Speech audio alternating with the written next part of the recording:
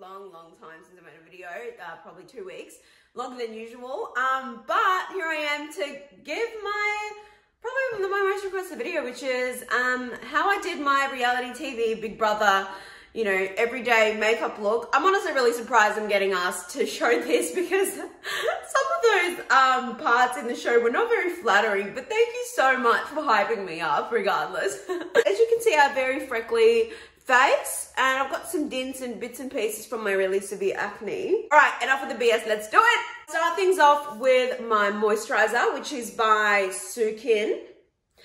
I actually can't even recommend a moisturizer because you know me, you know us Russians, I always go for the cheapest product I can find. So I feel like it does the job just as well as anything else would. This is how I get ready in under 10 minutes and under $100. And I usually like to wait for the moisturizer to like absorb a little bit first before I put on anything else. When I was actually a child, I used to avoid moisturizer because my skin was really oily and I thought it was from the moisturizer, so I avoided any moisture to my skin. But apparently it's because you don't apply moisturizer that your skin then gets oily because it needs to reproduce those oils to make up for the moisturizer. How weird. Also, when I was younger, I was using body moisturizer. I think that was my own fault for my face. You should actually be doing face moisturizer because I heard body moisturizer is a lot, like way too thick for your skin. This is turning into like a freaking teaching session. And then I'm gonna go in with my Maybelline Face Studio Prime. This has lasted me like 90 years. I do put a lot just underneath my eye because I've got this like chickenpox scar. Anyway, when I was young, funny story, actually not that funny. When I was younger, I had chickenpox and I scraped out one of my scars and now I've permanently got this dent underneath my eye. And you can probably see in some of my photos. It's pretty funny, like when I was younger, I used to always edit it out, but now I actually love it. Now I just leave it in every photo. Tiny bit more, never hurt nobody. Dunskies. So with my reality TV makeup, I kept going back and forth from using the Makeup Forever one and the Stila one. It's called Stay All Day Foundation. I was just kept going back and forth. For today, because it's been winter and I haven't fake tanned, I'm not going to use this one, but I'm going to use the one I used for my other half of the Big Brother journey because I got tan by then. And I didn't have to wear a fake tan. So it comes like this. It's pretty cool. It's lasted me so freaking long. Imagine like 60 days in the Big Brother house and I've still got this, like it's not even halfway gone. I take my big ass Morphe M6 brush. In the Big Brother house, I kept applying my makeup with a beauty blender. And disgustingly, by 60 days time, imagine you're using the same beauty blender. That's like, obviously you wet it and then it's sitting in your drawer wet and it's just collecting the bacteria from the moisture. It was just disgusting and it just threw me off ever using beauty blenders again. I don't know, I just feel like makeup brushes just last so much longer. You're hearing that from a bargain hunter, so it must mean something. Probably not, probably means nothing, don't listen to me. I say this in every video. No one's gonna end up watching my videos if I keep saying don't listen to anything I do. So listen to everything I do. It's medium to high coverage, whereas the Makeup Forever is very light coverage, which I do like as well. I do think it is in fashion to see like if your freckles in your skin and your pimples. I think that's all natural. It's just going back into fashion, I feel. I don't know if I'm hallucinating or if I'm living in a different era, but done. And then I put on my concealer. And it's the Born This Way one. This thick, juicy mama has lasted through the Cold War. Like, look how huge it is. This is not even 1/3 done. It's just, honestly, such good value. I'll actually link the shades all underneath in this video alongside the products. And then I take my Morphe E25 brush. It comes like this. It's got massive, big ass hairs at the top. And it's got these tiny little ones at the bottom. Look at what my sister did. She took my makeup brush out of my bag. I was looking for it everywhere. And the dickhead put the entire thing in her foundation. It looks disgusting. It looks like it's been in Shrek's swamp. I brush the concealer upwards because I kind of want to make my face look lifted as opposed to drag down here. So I avoid putting it too far down. And then I chuck the tiniest bit of that same concealer. Just, oh. Mum's gonna bash me for that. Better start looking at rentals tonight. Then I just brush that out too, just in a straight motion, just gently. And then chuck a tiny bit of that onto my forehead. Just around underneath my nose. I just want to brighten my upper lip up. And then just the tip of my chin. Cute. So for some reason I can't really get around using normal like contour sticks and whatnot. I think it just goes really sticky and gross, and every time I try to blend it out, it just takes off half the foundation and it turns into a bloody shit show. And then I have to do this and that and Bob's your uncle, and I'm 20 hours late to whatever I was going to. I ended up buying a really dark shade of foundation. I'm using the Maybelline Pourless Matte one. It's called Fit Me. And it was like 20 buckaroonies, and it's lasted me for over 2 years. So I take the other gross chat revolting side of this makeup brush just underneath my cheekbone there, and on the other side just here, underneath my nose, on the sides. Jesus, I'm going to town on that. You know what, I actually like to chuck some just here as well, just in my eye crease, so then it makes you, you know, look snitched. Take my thick, juicy mama of a brush, Morphe E54, and it's just like this, and this is so good for contour. You're gonna think I'm crazy because this brush is the size of a head. And underneath my lip, because I kind of want to make my bottom lip look bigger, and I chuck a tiny bit of bronzer down my jaw. I'm gonna lose those few kilos somehow. Makeup's your best friend. You can't even tell I paid like pennies and cents for this contour, and it looks so much better than a contour stick. Okay, and this little thing is my best friend. This Narz, it's a liquid blush, and it is just so pretty.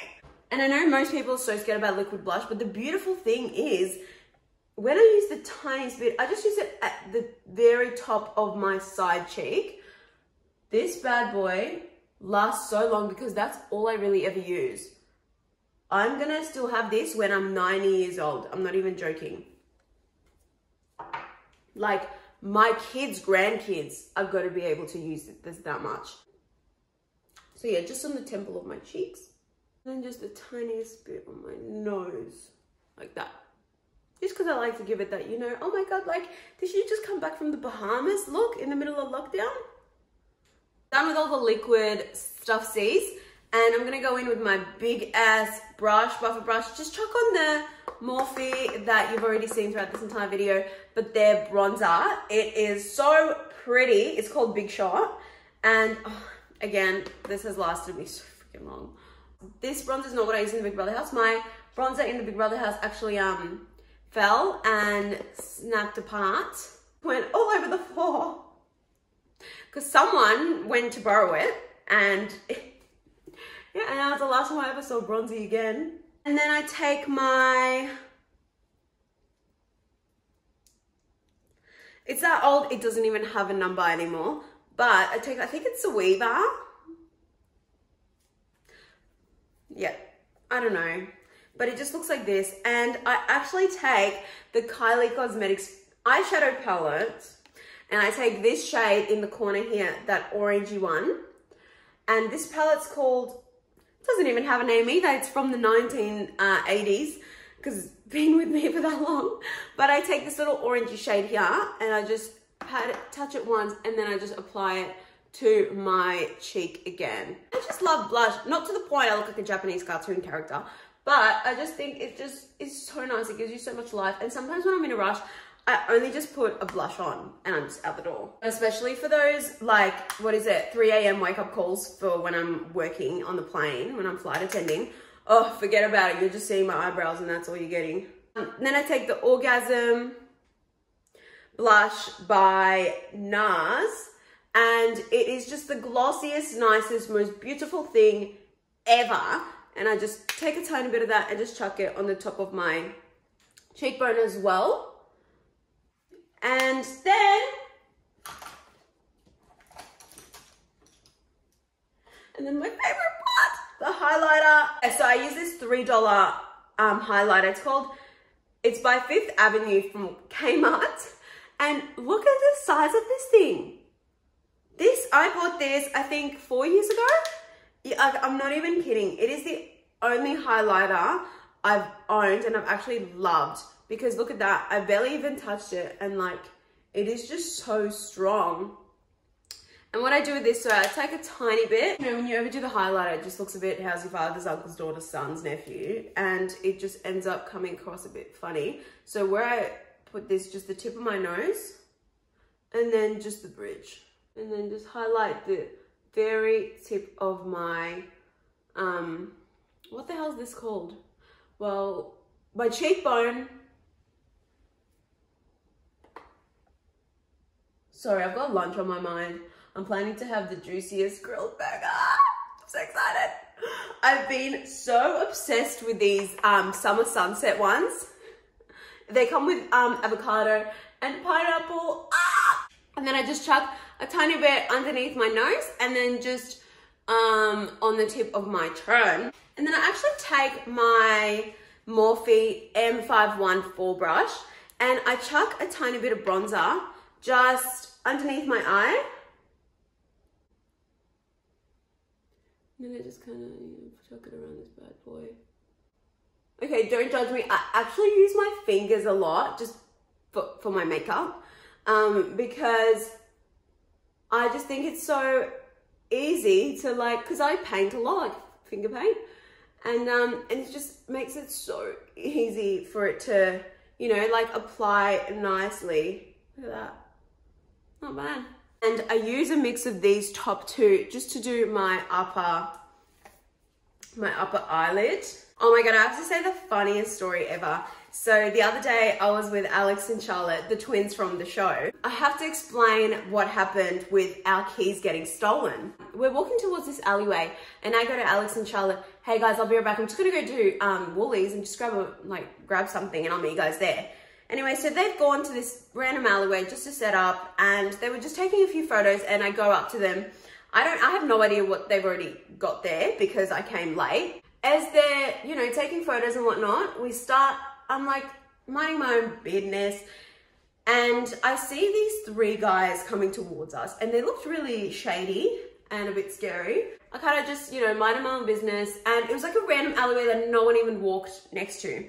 Anyway, so they're going past us. One of them's on a bike and they're walking behind us. And then as they're walking, I'm still on my phone and I hear a noise of like keys clicking. Like, you know, when you're like ruffling keys. Anyway, I heard that sound and I turn around and he's kicked something over and he's bent down to pick up a set of keys. And I was like, oh, the poor guy must have like, you know, dropped his keys, just picking it up. Nothing serious. So we pack up our stuff and we get back to the car. Now, Alex goes, guys, my keys, I don't have my keys. Do you guys have your keys? I said, I didn't even know you even had keys there. So we go back to this alleyway and they're gone. And then I had a flashback moment to that man stealing our keys right in front of me. And I didn't even say anything because I had no idea. How stupid do you think he thought I was? He's like, this bitch is literally looking at me steal his keys and she's just standing there. And the worst part is like the keys were right near us too. It was like 2 meters away. It's just the odds of us being there at the same time as these random guys. So now I'm checking Marketplace every day to see if there's, you know, a wallet to be picked up as well in that area. And if so, then I'm coming to get the wallet with the cops. But oh my God, how crazy is that? I actually take a tiny bit of bronzer too while I'm at it and chuck it just around my nose here again. I just have this weird like fetish over making my nose look snitched. I don't know why that is. I think it's because I used to keep seeing Tilly do it and then I started doing it ever since I've seen her tricks. And then we'll do my eyebrows. So I'm going to take the Cold Brew by Morphe. And I'm just going to, I don't really grow much hair in the corner of my eyebrow, as you can tell. So I just mainly fill that out and then I just extend my eyebrow. I don't really like to touch the top of it because again, I'm going for that natural look. I just do it from the bottom like this and then kind of just brush it up because again, I don't want to make my eyebrows look a bit boxy. I actually love to brush it even that tiny bit closer to each other. yeah. I just take my e.l.f. Eyebrow Gel. I take the brown one. I just feel like it makes your hairs look so much thicker when it clasps onto it. And it just looks so nice and in place. Then the wind doesn't blow them away. Like, you should see the winds here in Melbourne. My we've always blown away in these winds. And I kind of brush it upwards as well, just to make it look fuller. Like, it's quite a difference. I actually do a baby liner. So I take my eyebrow stuffsies again and I dip the tiniest bit in it. I like a dark brown during the day because it's not as harsh as black would be. So I chuck the tiniest bit in my outer corner. I buy the Lash Paradise mascara by L'Oreal. I actually don't use lash curler because I am so scared of lash curler. So I always skip that step. My favorite part, my lips. So I take the Guide Me Morphe eyebrow pencil. Hope not. Lip pencil. And it's like a nudie pink. And then this is the secret. The Fenty Gloss in the shade Fenty Glow. I don't really have a Cupid's bow with my lips, so I sometimes just like to draw it on because why not? Take a tiny bit of this bad boy and